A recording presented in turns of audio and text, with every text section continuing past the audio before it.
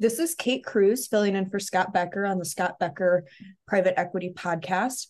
I have Justin Breen with me today.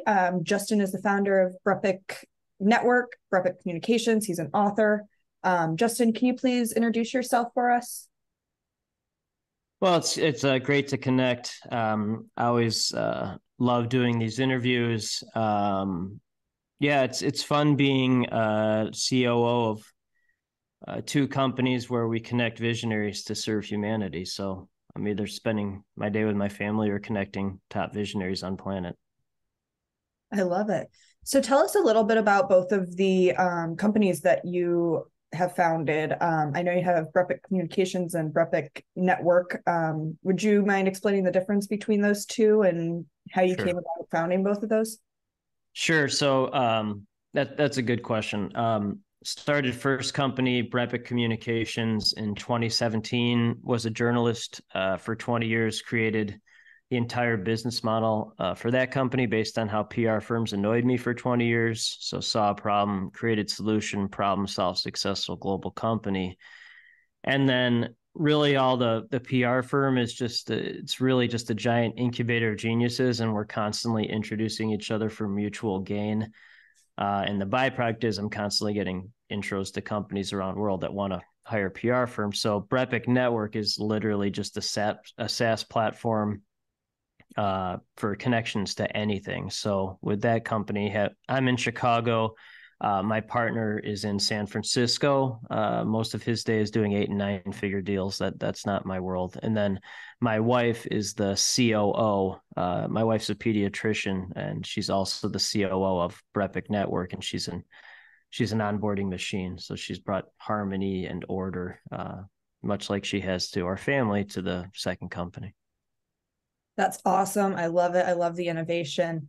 What was some of your growth strategy for Brepic Network, having already the communications business and PR business? Yeah, that's another great question. So again, purpose of my life is connecting visionaries to serve humanity. So building a SaaS platform, that is not, I would electrocute myself, die if I tried to do that. So my partner, who we've met twice in person in 2 years, he does full backstage stuff. So he found the folks to build the SaaS platform.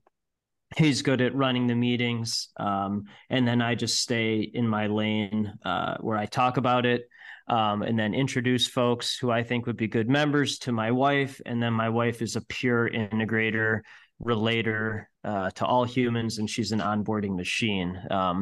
So I don't really care about revenue or anything like that, business owner stuff. It annoys me, but my wife is a machine, and she's onboarded well over $250,000 in new partners, clients in the 2 months she's been COO. And then since it's only for visionaries, it's not for business owners or humans, it's pure visionaries. They're starting to introduce members to the company themselves because they want to hang out with visionaries. So it'll scale itself. From my perspective, I just wanted it to work, and then staying in my lane. I didn't know how to make it work. I just wanted it to work. So now it works. Who is a visionary to you? Yep. So most of my day, again, is either spending time with my family or connecting the world's top visionaries. So not business owners, not humans, not consultants. By the way, you're a very curious person, and you definitely lean towards visionary tendencies, because a human wouldn't be interested in what you just asked. So, right, I can tell you're visionary leaning, and that you're very interested in this subject, because you would have been like, "Oh, thanks for your time today." You would have hung up otherwise. So, okay, so a business owner cares about revenue, office space, employee count, transactional stuff. They're trying to change their world there. And then a true visionary cares about purpose, spending time with family, loved ones, pure connectivity, and they're trying to change the world. So it's a fundamental difference. And then visionaries don't want to hang out with business owners because they don't know what they're complaining about. And then business owners don't understand visionaries. So it's a completely different way of living life. And then so we just created a platform that connects visionaries to serve humanity. And then visionaries want to hang out with visionaries, so they bring their friends into it, and then they help change the world. It's very simple. That's super interesting. Fascinating. Right. So what are your core priorities right now? Right. So Earl Nightingale, he's the OG of motivational speaking. He was doing audio recordings in the early 1900s.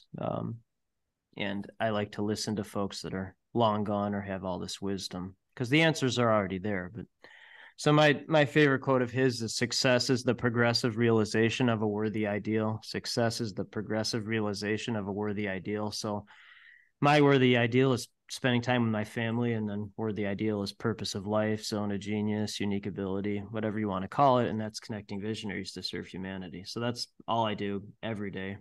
And I'll do that the rest of my life. So it's right now, it's 10 years from now, it's 100 years from now.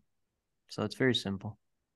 Fantastic. Well, thank you so much for your time today, Justin. Where can people find you? And is there anything else you want to leave with our audience today? Well, one, you're definitely a visionary. I'll be very interested to see what you do.